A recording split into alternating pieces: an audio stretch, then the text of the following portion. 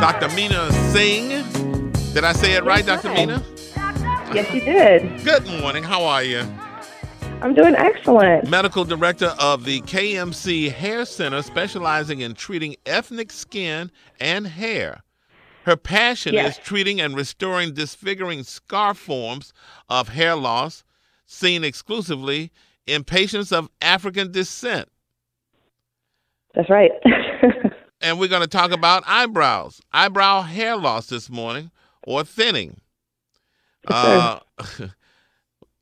Megan Good admitted to getting an eyebrow transplant due to overplucking her full eyebrows. And she said she had been doing this since a teenager, and she needed a transplant.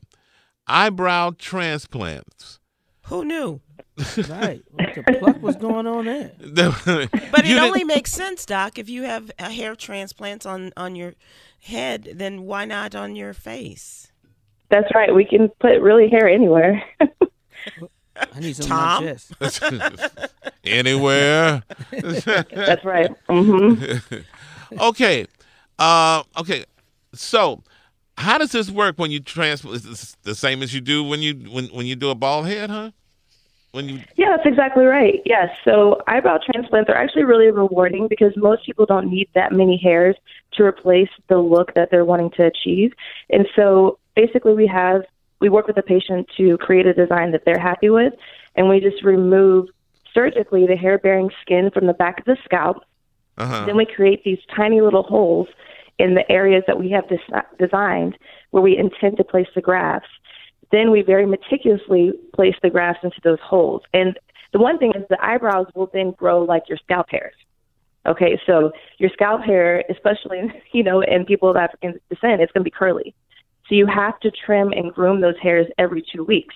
So it's not like you get, your eyebrows back and then you can just relax. It's very similar to having to, groom and trim very regularly for them to look natural. And where do you draft the eyebrows from? The back of the scalp. The back of the scalp. Yeah, so there's scalp hairs placed on the eyebrows. And how long of a process is this? So usually it takes several hours. You have to extract the hairs. Sometimes that can take 30 minutes to an hour, depending on the technique used. And then you have to, numb the patient up and make the incisions. The incisions are done really meticulously, and it's, an area that's by your eyes, so you can't go that fast. So it will take an hour or so to make the incisions, and then you have to place them. And so that takes about an hour as well. So your article on blackamericaweb.com says that eyebrow hair loss could be a sign of some other things that are going on with you. Yes, that's right. Yes. So sometimes, interestingly, eyebrow hair loss specifically can be a sign for other systemic issues. So sometimes you can see a patient, for example, that has lost the outer aspects of their eyebrows. So that would be the ones closest to the side of the face, where you've remained and you've kept the inside of the part that's closest to the nose, basically, and the outer aspects have been lost. That's more common for a sign of low thyroid. If you have a thyroid abnormality, and specifically low thyroid, that can affect your metabolism and protein synthesis, and that's why that can be a sign of low thyroid. So that's interesting that, just looking at someone's eyebrows, you can tell maybe what's going on internally. Wow. Do you do tattooing?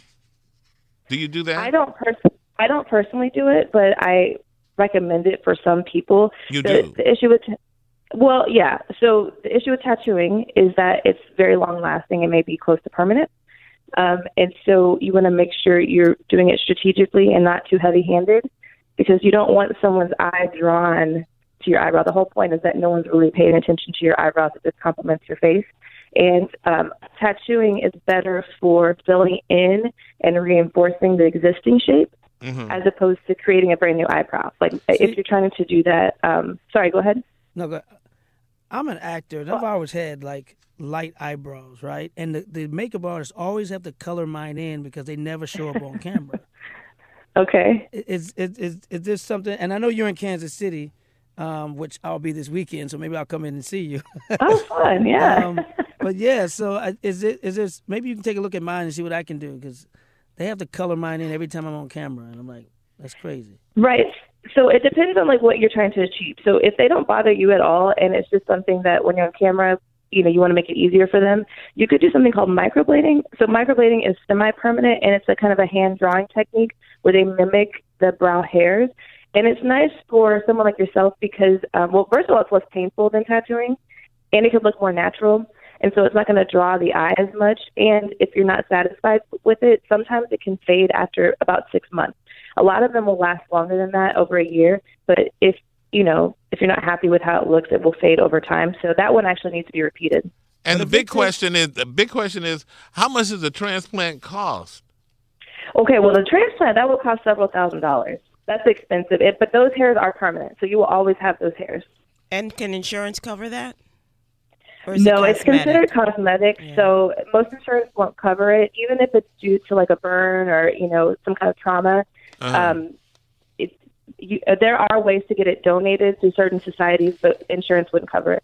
But if you're taking the hair from my scalp and putting it on my eyebrows, my hair on my scalp is a little kinkier than the hair on my eyebrows. That's not exactly strange. Right. So you have to make sure you go to someone that's familiar with how to do curly hair. And like I mentioned, you have to train those hairs and trim them and groom them every 2 weeks so they look natural. Wow. When you see Anthony Davis, the basketball player for now the Los Angeles Lakers, do you get excited? Oh, you've seen him. They call him the monobrow. He has a unibrow. He has a unibrow. Okay. Well, you give me more detail. Do I get excited? Google Anthony Davis, Los Angeles Lakers. My daughter has a nice unibrow, so I probably would love him. He looks like Angry Bird. All right. Questions for Dr. Meena Singh. If you have a question about eyebrows and thinning, at 646-464. Thank you, doctor. And you're welcome. Thanks for having me.